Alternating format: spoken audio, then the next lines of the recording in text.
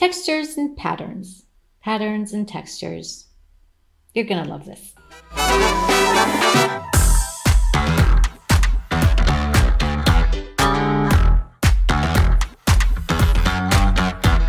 Hi, I'm Hadas and welcome to Tip Talk.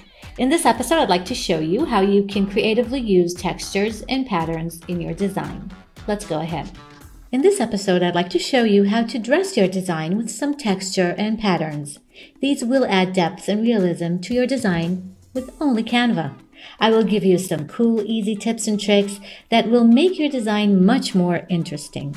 So I chose this template, which I really liked its quote. So the first intuitive thing that you would probably do when you would like to add a texture or a pattern is to scroll down here to the background tab. Here you have subcategories and you can find here some patterns and of course some textures. But these are not the only textures and patterns available to you. You can find so many more under the Photos tab and the Elements tab. What you need to do is, let's go to Photos, and once you type in your keyword, add the word texture or pattern at the end. For example, watercolor texture. Here you get a lot of watercolor textures that you can drag and drop into your design. For example, if I drag and drop this one, I can play around with this photo. One thing I can do is go to the Transparency tab and then just swipe it to make it more transparent. Now you notice that the colors are changing, and the reason for that is because we have a background color. As you remember, we have this green behind, so we can just either delete it and then have a white background, or change the color as we play around with the transparency and it changes the texture completely.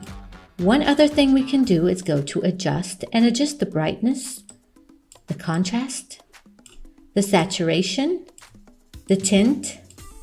We can blur our texture, which gives it a whole new look, the X process, and a vignette. You can play around with all of these to make your texture your own. You can do the same thing under the Elements tab. Let's just copy this. Go to Elements. And here you get a whole new world of watercolor textures. So let's just delete this one and also delete the pink background. And let's say that I will go with this element. Since it's an element, I cannot just drag and drop it to replace the background. I will have to stretch it and position it to the back.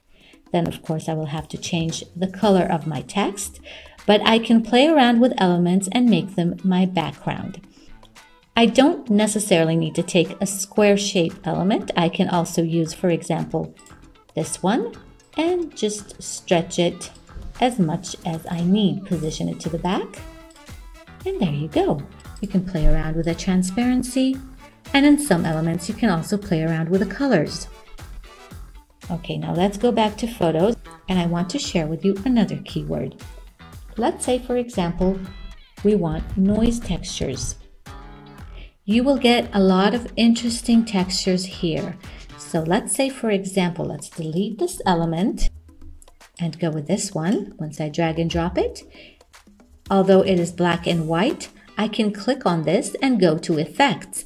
Under Effects, I can pick any effect and try and play around with the colors. For example, if I will go to Color Mix, you have a rainbow effect. Once I click on that, my whole texture becomes colorful. I can also adjust some features here. Once I edit this, this looks like a whole new texture. Once you're done, either cancel or apply. Anything you do with the adjust also changes your texture. Let's go to the Elements.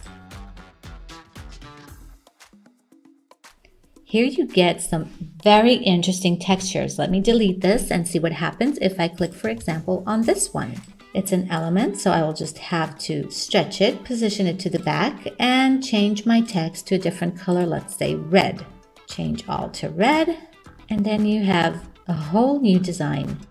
And here you get these foil, gold, shiny textures that you can use, that once you drag and drop them, your whole message gets a whole different vibe. Let's see a few more.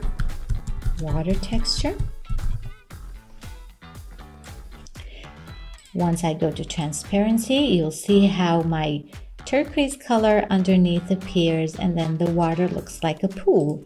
Once you set the transparency really low, everything changes. Let's change this to, for example, this kind of blue or green or yellow or pink or red, whatever you decide.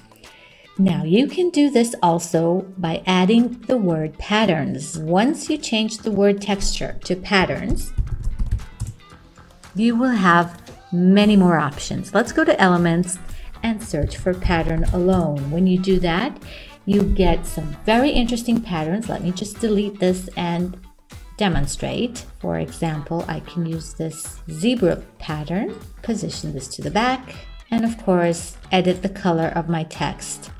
Use transparency if needed, and you can play around with patterns of all sorts.